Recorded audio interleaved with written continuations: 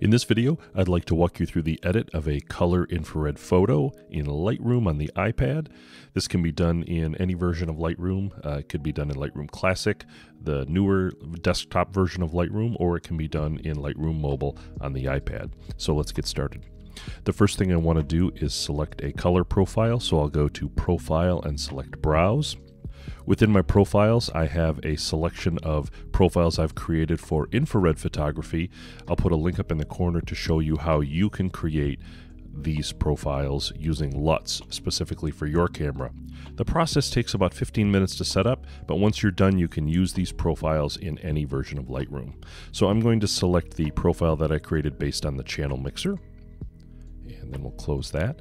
The next thing I want to do is to select a white balance. So I'll go into color and I'll select the picker.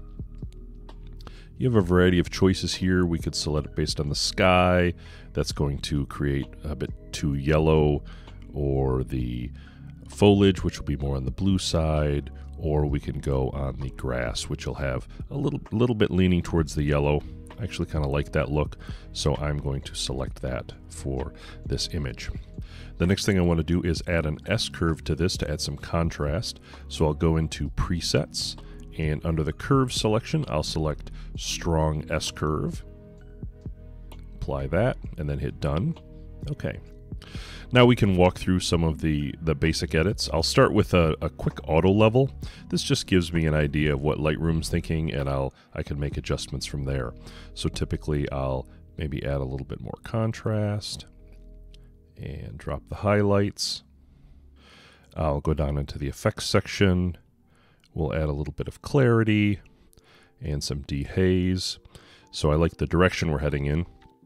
But the foliage is still a little too bright, and in the tree and in the grass is a little too bright. So we're going to tackle that. There'll be a couple things that we'll do here. So first, let's go back into color. I'll select the color wheel, and down here within the color mix section, I want to make adjustments to specific colors. Because I swapped the colors with the profile, it can be a little bit more challenging to pick the colors you like. So I'll just use the color picker. And then I'll select luminance, and then I will, within the image, I will select the color I want to adjust, this yellow color, and I'm just going to drop that down a little bit to drop the brightness of that. That'll make it a little bit richer. That looks good. Okay, so that takes care of the tree. Now I want to adjust the grass. For the grass, let's create a graduated filter. So I'll select the adjustment, and in the upper left-hand corner, the plus, graduated filter. Now I can draw a graduated filter onto the image. Get a bit of a diagonal here. I don't mind if I go into the sky a little bit because the sky's pretty bright. Now I'll select light, and then we will drop the exposure. And we can see the effect that that's having on the grass. Get us a little bit more contrast. So somewhere in this range. I'll increase the contrast as well. There we go. So I've got a lot more texture in the grass, a lot more contrast, and it's not blown out so much. Now, another thing that I'd like to do with my brushes is we've got a little bit of a bright spot on the left side of this tree. I don't want the focus to be there. I'd rather have the focus be on the right side of the tree. So we'll go into the adjustment area and select the plus, and I'll select the adjustment brush. I'll drop a dot up here. Let me check my brush size, get that where I want it in the feathering. Okay, now I can draw just a bit on the left side of the tree. Just in these brighter areas, really, just to bring that down a bit. Okay, now that that's done, I'll come over to the selective edit area, and under light, I'll just drop the exposure a little bit, maybe a third of a stop-ish. That's good, just darken that area ever so slightly, and hit done. So now we're looking pretty good. Okay, the next thing I want to do here is over on the right side, we actually have some power lines. Kind of hard to see maybe in the video, but I could just get rid of these pretty quickly with the healing brush.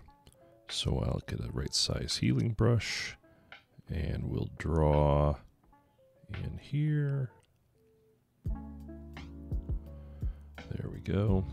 That takes care of most of it, but I'll do another brush closer to the horizon. There we go. Excellent. Okay, so we're pretty good here. Now, one of the things that I like to do with infrared is think about colors.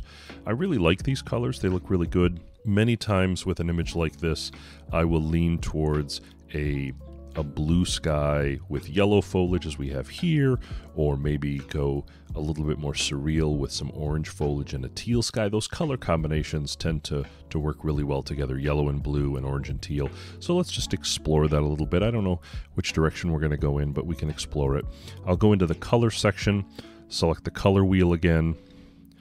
I will select the picker, and then I'm going to have hue selected, and we'll start with the foliage. So I can select any area in the foliage and drag up or down. If I drag up, I'm going to get more towards that orange, red.